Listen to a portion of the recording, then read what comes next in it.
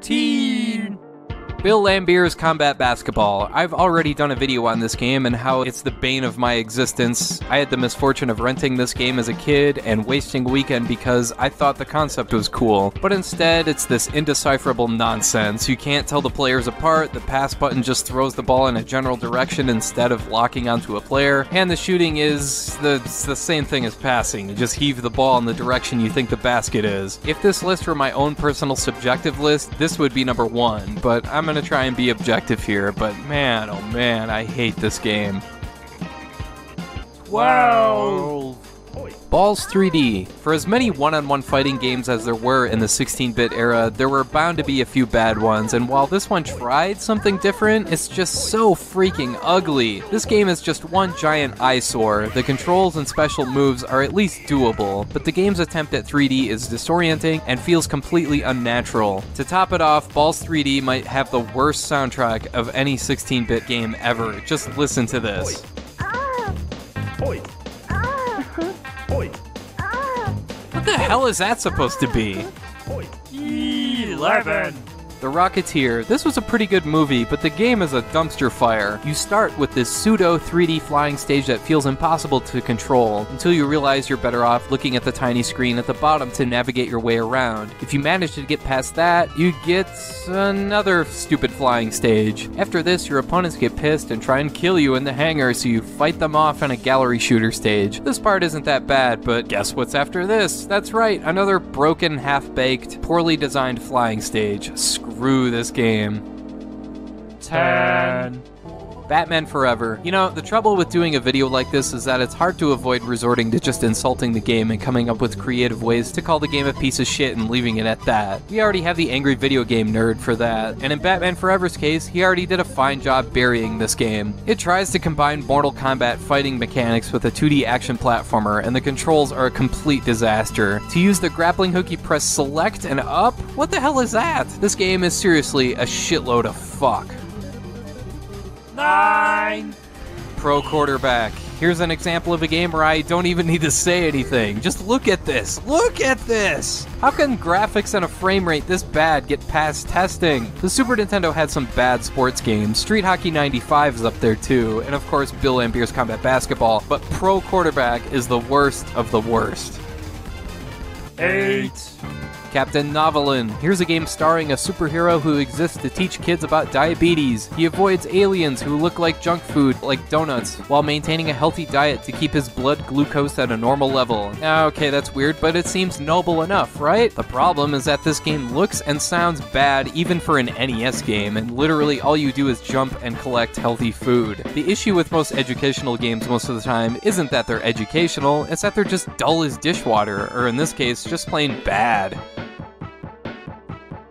7.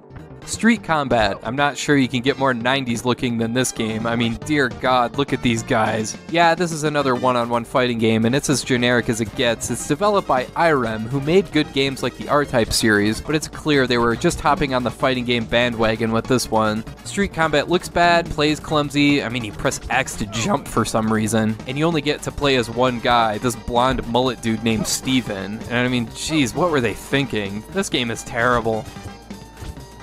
6.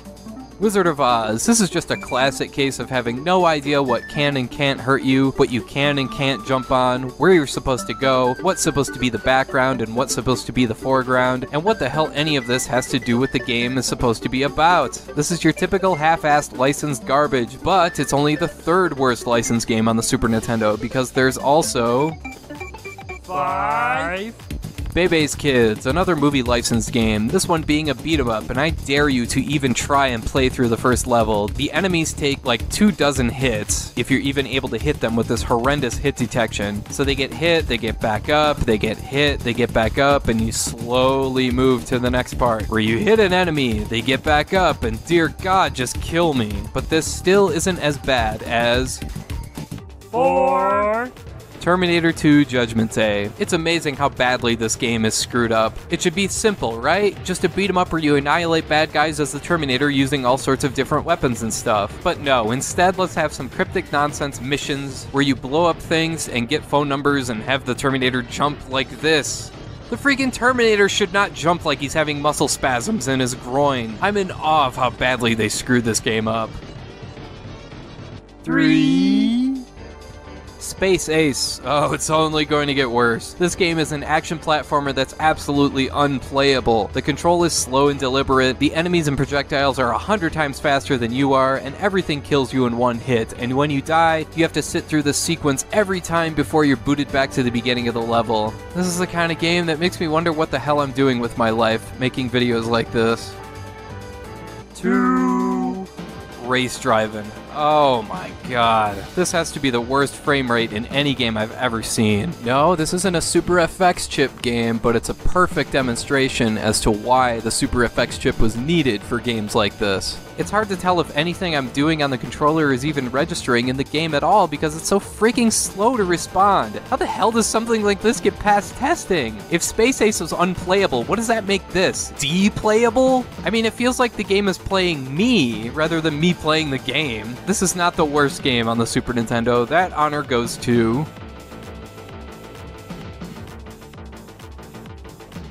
1... Earthbound. Man, this game is just the worst. I can't... Alright, I'm just kidding. The real number 1 is... 1...